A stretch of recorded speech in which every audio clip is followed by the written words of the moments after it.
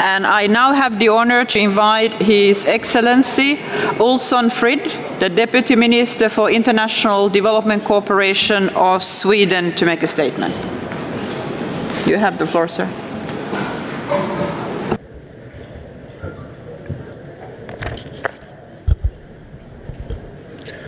Distinguished delegates, ladies and gentlemen, again we witness the devastating impact of natural disasters. Most recently, the cyclones hitting Southeast Africa and India. We see the links between extreme weather events and climate change, and we realize the need to enhance not only our responses to disasters, but also our efforts to reduce the risks of their occurrence and to strengthen resilience. No one goes safe from the risk of disaster, and disasters hit disproportionately. It is the poorest and most vulnerable who have suffered the most and who are most likely to be affected again. And our obligation to leave no one behind must be backed up with concrete action. Investments in resilience infrastructure and an ecosystem-based approach to disaster risk reduction is key to mitigating the impact of natural disasters. It would drastically reduce the financial cost of humanitarian responses to disasters, but more importantly, it would save lives. While much needs to be done in the short term, we also need to maintain a long-term perspective, making full use of the potential measures offered within the humanitarian, development and peace-building nexus.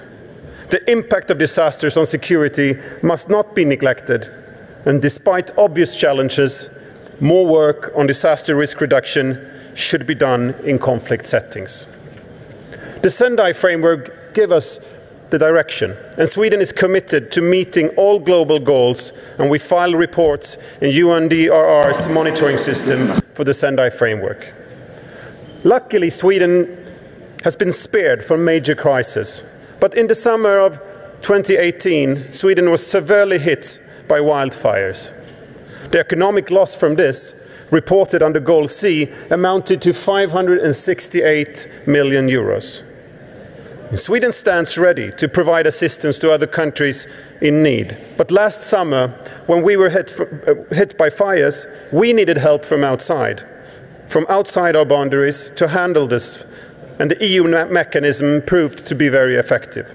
We welcome the EU initiative of rescue, which we hope will prove to be an effective instrument going forward. As for progress in reaching Target E, a national DRR strategy, Sweden already has a good legislation in place for the management of crisis, but is still in the need of a strategy that links the work with sustainable development and shows the importance of preventive work. Climate change means, among other things, that the incidence of extreme weather events will increase sharply. Today's societies are not adopted for this. It also means much longer fire risk season in the future. Climate change can also affect our security, including impact on water security, food production, sea level rise, and trade. We need more ecosystem and nature-based solutions to reduce the risks. This would also improve climate adaptation, biodiversity, and reduce emissions. Disaster affects men and women differently. Therefore, a gender-sensitive planning and responses are needed.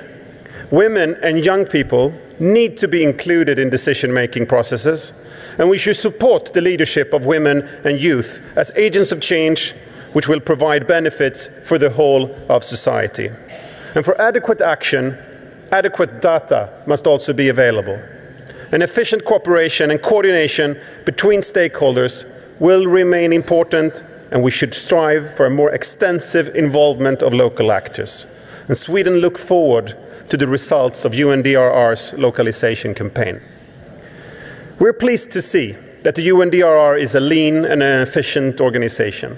We're also pleased to see that UNDRR has taken work on gender parity seriously and been successful in reaching notable progress.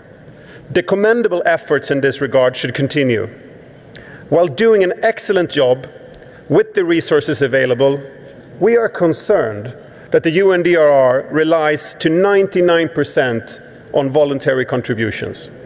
Exploring innovative financing options is of importance, including local financing and private-public investments. Sweden is proud to be the top bilateral donor to UNDRR, with an annual core contribution of 6.5 million euros. Our funding is fully flexible, allowing the organization to use the funding when and where it's needed the most. Unearmarked funding, particularly multi-year, has been found in many instances to have greater impact, especially when addressing social and environmental change agendas. It enables innovation, it provides important catalyst support, and we hope that more donors would step up to create a broader foundation for funding and thereby a broader mandate and possibilities for the global work on disaster risk reduction. Now, thank you.